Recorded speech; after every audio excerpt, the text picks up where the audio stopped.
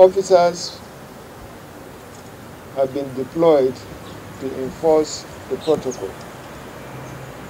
And in the process, there were some challenges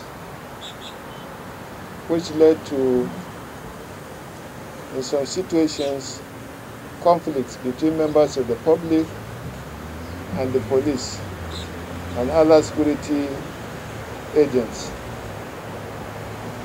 And we deemed it fit to work with our partners, like the Clean Foundation, the Stabilization Advisor of the British High Commission, to come up with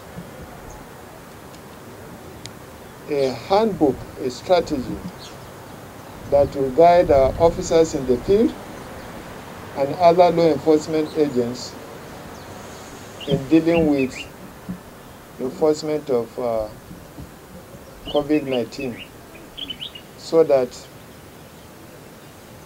the members of the public will understand the importance and our personnel will know how to enforce it.